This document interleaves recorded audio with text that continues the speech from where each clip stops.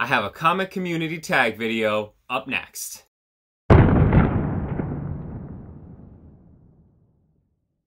Welcome to AA Comics. I am Aaron Baldwin, and as I said in my intro, this is a comic community tag video. This one is all about first appearances. It's your top 10 first appearances, or 10 of your favorite first appearances, or there's been a few different variations. Alex the Comic Hoarder started this line of tag videos. I was tagged, and then I believe Automatic Comics also tagged me. There may have been some others at this point, to be honest. These videos are popping up all over the place. I'm happy to participate. So I have 10 books here, and we'll just get right into it. So, first one up, I'm going to start off just like my guy Alex. This is Hawkman number 4 in a 5/5 off-white to white pages. This is the origin and first appearance of Zatanna. Sweet book. Really great book. So, I know a lot of people want her on the cover, but this is still a classic. A book that definitely experienced a bit of a rise during the comic boom. There was some speculation around this book, like every other book at this point. But, yeah, I don't know. I think it's leveled off a little bit. Definitely a sweet book to think about getting into. Zatanna has a bit of a cult following. Pun. But, so yeah, good stuff. Now, we've got Batman 181 in a 4/5 off-white pages. Same grade as you, Alex. Great book. First appearance of Poison Ivy ever. With this book, you want to make sure it has the pinup. There's a pinup poster inside that people used to pull up and put on their walls. So if you're going to get this book, the price varies greatly depending on grade, and then also depending on if it is complete with the pinup or not. A classic book. I've got one at CGC right now, hoping for an upgrade. We'll see. Detective Comics 359, another book that Alex had. That's right, Alex. Coming for you. Origin and first appearance of Batgirl, Barbara Gordon. Just a great book, great cover. Really has so much going for it. Mine has a date stamp over here in the corner, which is sweet. Again, the same grade that Alex has. Really awesome book. I picked this up in a McDonald's. It wasn't graded. No lie, the guy brought it in a plastic grocery bag. Just kind of casually walked in with it, set it on the table, and I bought it from him. And I sent it in and got clean pressed and graded. So, yeah, paid just under market for it at the time. That ended up being a really good pickup. But yeah, a great story behind this book. Next one up, I didn't have an Action Comics 252.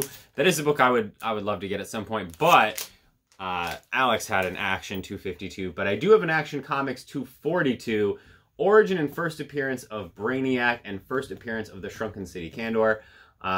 Great book. A book that you don't see as often, at least I don't see it as often. It's around, but a little bit tougher to find. Old silver. This is from 1958. Great book. Just great cover. It's got everything going for it.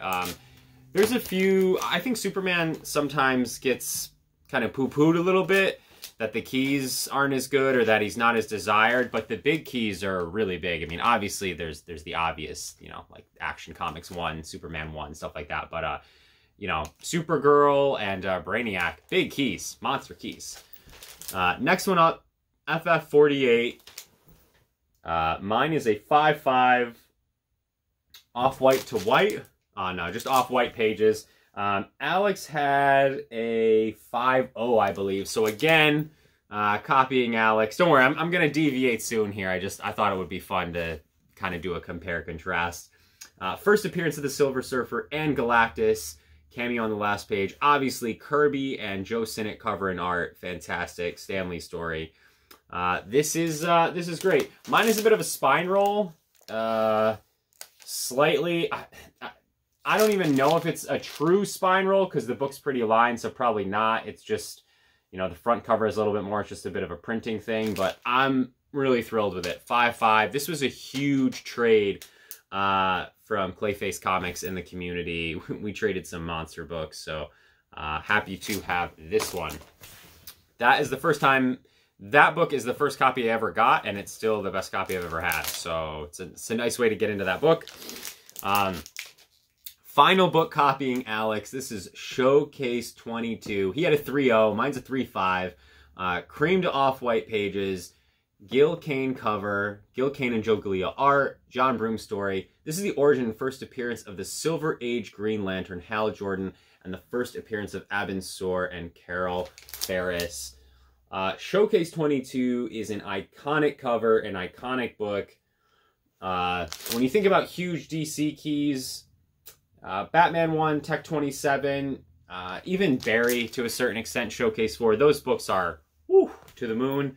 But this is one that, while a lot, is still relatively speaking more attainable, and I think has a lot of potential long term. It's an amazing cover, and I'm glad for that, because Green Lantern 1 with the clown on it, not really feeling it. Gonna deviate from Alex now. This is one of my personal favorites. It is Batman 121, the origin and first appearance of Mr. Zero, who later becomes Mr. Freeze. This is a 4.5 cream to off-white pages. Again, this is the true first appearance, so while it did happen in the Silver Age, there is no Golden Age first appearance. This is it, which I think makes it a great book. Book has gone up, hasn't really spiked the way certain Marvel books has, but sort of a slow and steady uptick. Definitely a book I would pay attention to, and if you're thinking about it, I would prioritize it personally. Next up is Giant Size X-Men #1 in an 8.5, cream to off-white pages, the first appearance of the new X-Men, Storm, Nightcrawler, Colossus, Thunderbird, second full appearance of Wolverine. I got this in a monster trade with Gary over at Very Gary Comics. This is the biggest trade I have done to date. Happy I did. Happy to have this monster in the collection. A lot of people talking about eventually they're going to come to the Marvel Cinematic Universe. We shall see. Either way, it is a book that just continues to rise. So it's an amazing book. A lot of important characters. Next up, might be my favorite of the bunch. This is the 9th book I'm showing. Batman The Dark Knight Returns. The first appearance of Carrie Kelly. Frank Miller story. Frank Miller art. Also, can't forget Klaus Johnson and Lynn Varley, got to give them credit. Definitely one of the most important Batman books, and honestly, one of the most important books in terms of what it's done for comics in the modern age. A lot of what comics are now owe at least something, in part, to The Dark Knight Returns. So many videos have been done on this book, and Carrie is actually one of my favorite Robins. So I think she's got a lot of guts. She's really sharp, and I always appreciate when she's in the story. She's committed to the mission, just like Bruce.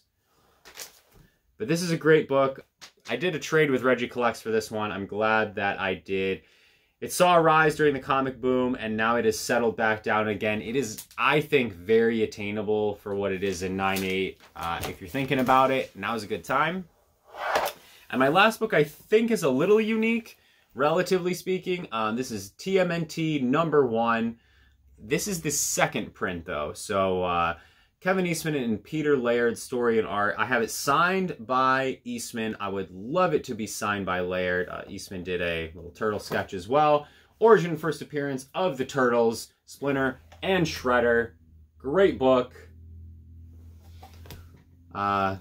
Yeah, I mean, how you can tell the difference between the first, second, and third. So obviously on the inside cover, but also the red's a little different and the blood is a little different on the sword. This is a phenomenal book. Definitely one to look out for, because the first print is kind of crazy at this point, to be honest. So happy to have that one. And that's my 10. Let me know what you think down below. Please like and subscribe. Share the video. And if you've seen it, you're tagged. I'll catch up with you guys later. See ya.